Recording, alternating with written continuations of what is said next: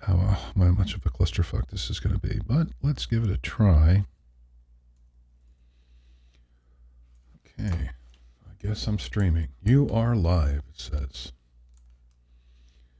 I can see that I have audio by my OBS indicators. Sorry about all this. I have never done this before. Check 1, 2, 3. Audio appears to be good. All right. Okay, this is going to be about using Rozeta with Beatmaker 3. The output of Rozeta is not readily recordable in Beatmaker 3, meaning that you can't put it on the same channel, the same track, and have it be recorded. You have to send it to the track, and you have to do a couple things, or one of two things to do that. So right now, let's go to Beatmaker. Let's start a new session. What I'm going to do is the other aspect of this is also using AudioLayer. AudioLayer is probably the best sampler as far as features go. I mean, the sampler in Beatmaker is excellent, but as far as multi-layer, round robin, velocity, and certain other aspects, AudioLayer is a little better for that. So that's why I'm trying to use it with Beatmaker, because I like the interface that Beatmaker has for the pads and the wheels, the scales, the triggers, and rules, and all that.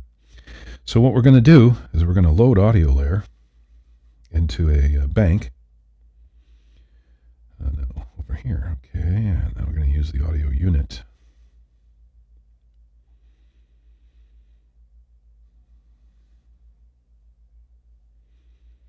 And I have a Billy Cobham drum kit, which is sampled also by using the new AudioLayer automatic sampling with MIDI, which is a great feature as well. Okay, we've got that. Now, as you know, if I go to the AudioLayer bank and try to add a Rozeta as a MIDI effect, it will work, but it won't be recorded. So to record it, you have to send it there. So we'll start another layer.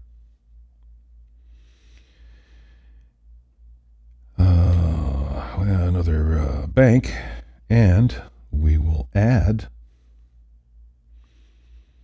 Rozeta. Let's use Rozeta Rhythm. Now, to get it from here to the other track, we have to add something like MIDI root, or you could also use as a bank plugin, which is also very helpful because it gives you control of the pads without having an actual sound loaded, is Route MIDI. So I'm going to load that too because I want to use these pads. The setup is very simple.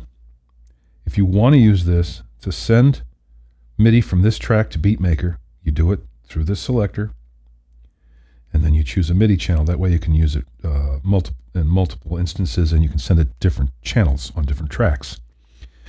Right now, I'm not really going to use this because I just want the use of the pads. We're going to try, first of all, using MIDI root, which is set to Beatmaker on 1. Now we go to our AudioLayer bank and we set the MIDI receive, channel 1 and all, because for some reason, I don't know if it's ever worked for you, but whenever I select individual inputs, they don't work. You just always have to select all. I'm not really sure why that is. So now theoretically, I can play into, oh, wait a minute. No, let's go to Route MIDI. I should be able to play from here. Oh, we have to set the MIDI output, right? MIDI setup, MIDI out, all, right, destination Beatmaker, MIDI setup, MIDI output, port, all, channel 1. as we can see, it's not going to A. Let's make sure bank A. Banks, as you'll notice, are selected independently on these screens. You can have a different bank for your pads and a different bank for the MIDI effects and the audio effects. So that's can be confusing if you think you're changing the bank and you're also changing the input area. So try to be careful of that. So we're on AudioLayer now, and we should say, what did I say? Let's see, MIDI setup, all 1. Okay, why doesn't it see it? I'll go to 1. This should be flashing. If I set up Rozeta to generate again, and then let's just put it on a loop. We have a loop. Well, it is working, isn't it? Let's go to, yep, okay, all right. So the problem there is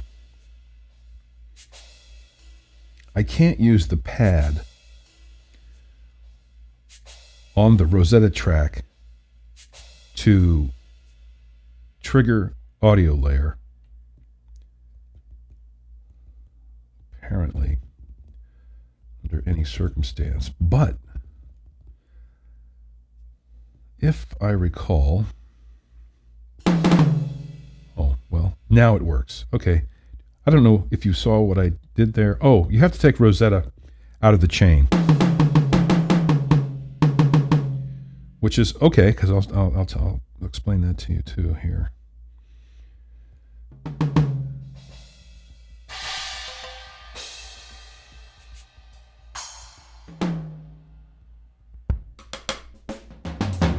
Because now that we have control over the recording track, which is A1 that has the audio layer in it, when we go to this track, oh look, they changed together. Oh, that's because I'm not in MIDI.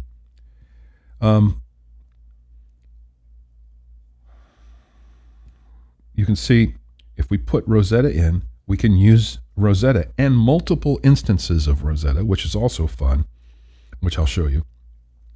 We can use multiple instances of Rozeta, send them to track 1 for recording, and then if you take those multiple instances out, you can play over the top of what you've laid down for fills and for adjustments and additional embellishments, which is nice.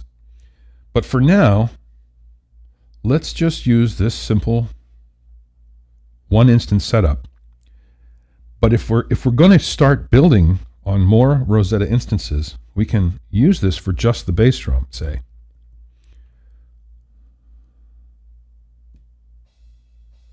As you can see, it's in the wrong general. It's supposed to be general MIDI. What happened to my volume? Okay. Yes. Wow. Okay, that's another thing. I think within Rozeta, you can also set up the upper and lower limits in the dynamics. My lower limit is too low, and I have to fix that within AudioLayer. So let's get the lower limit out of the gutter. We'll put the upper limit for accents at 127. I'm not going to use any variation right now. So now, because as you can hear, if there are accents involved, you can hear it now. Okay, so we've got this as the bass drum. You could also, to make these interesting, you could put it on mutate. Now you've got your like auto bass drum happening. Then you can also add another instance of Rozeta rhythm. You'll have to add another MIDI root. It's already set up properly. This one we can use for the snare.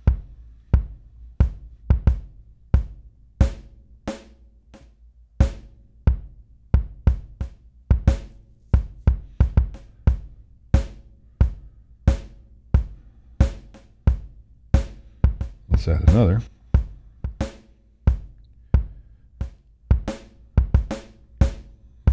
Rozeta rhythm. Let's add MIDI root. Show plugin. We'll go to the general MIDI patch. What can we make this? Hi-hats. Okay, let's make these hi-hats.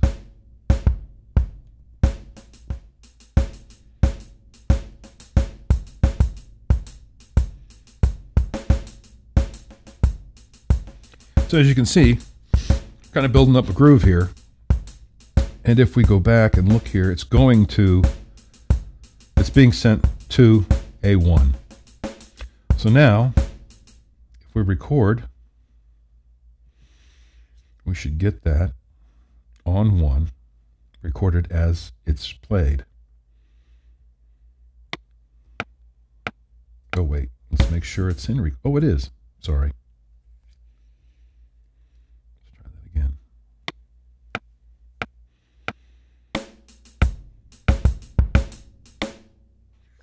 So there you have it.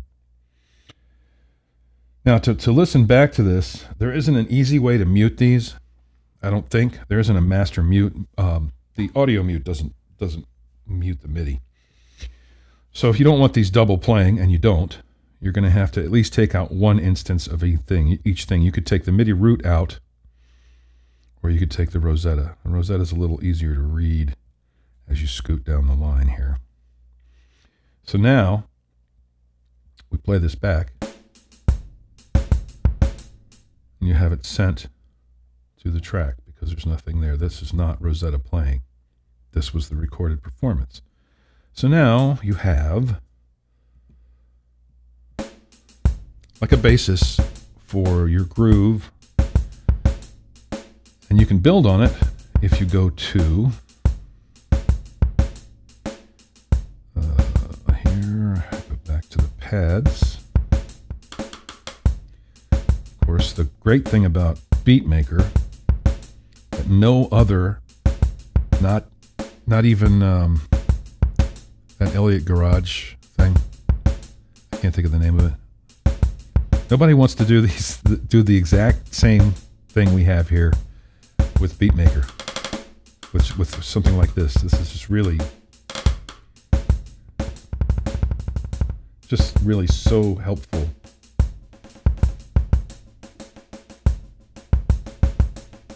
So if I want to add that, just go back, put it in record. What am I, 16ths? Yeah.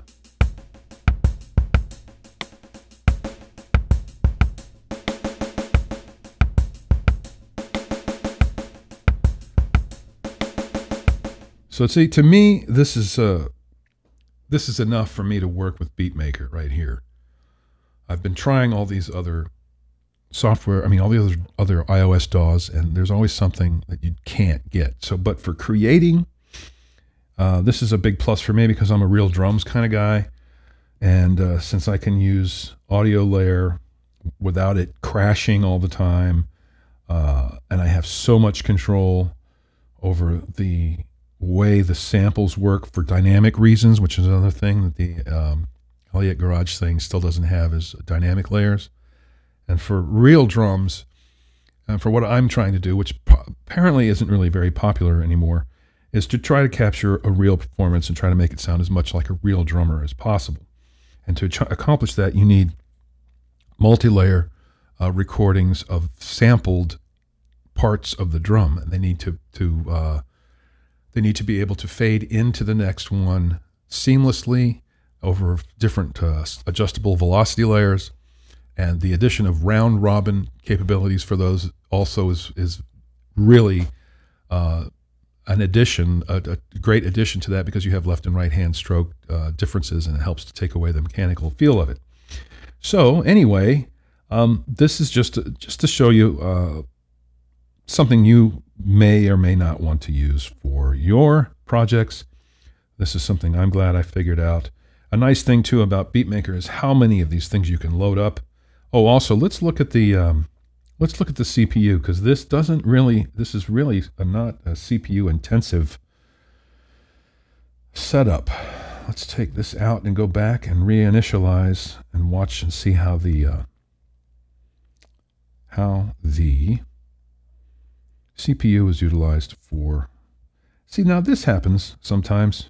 As you can see, I'm here and this just doesn't want to move. So I guess you have to,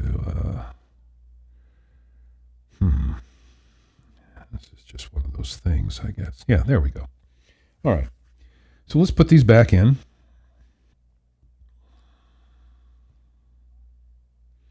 Is that everybody? Yeah.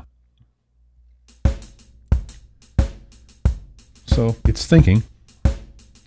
The CPU is, what, peaking out at about 10%, 21 at rare occasions. I'm not really sure why. It could be the loop recycle. Let's load it up real heavy and see what we get. Let's just put random shit on everything. So we'll go here, we'll go to MIDI effects. MIDI effects, okay, and we'll go here, and we'll go random. Let's do the next one.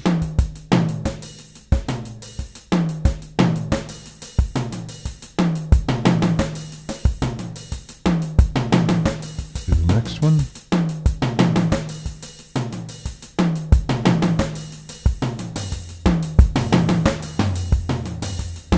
Let's get some more of those low toms in there.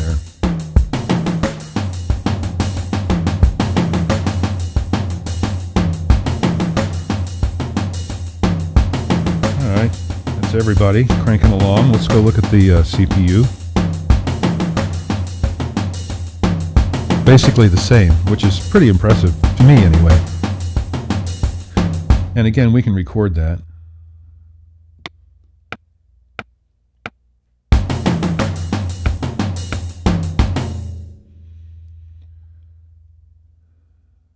Play that back, making sure that we don't have Rozeta clashing with it.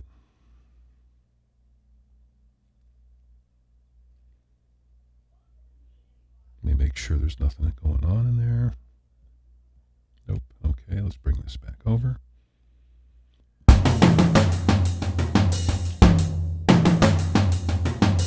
And again, like I said, you can overdub.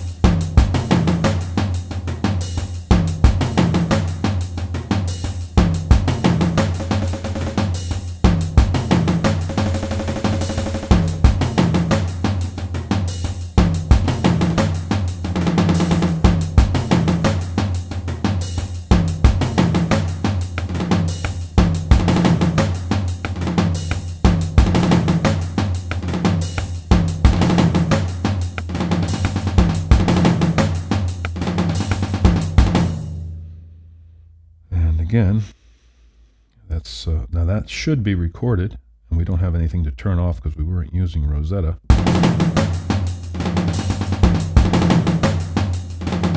Okay, see, to me, this is really a fantastic capability. You could accomplish similar to this if you had the pad interface as a separate unit, but no one makes a pad interface exactly like the BeatMaker one.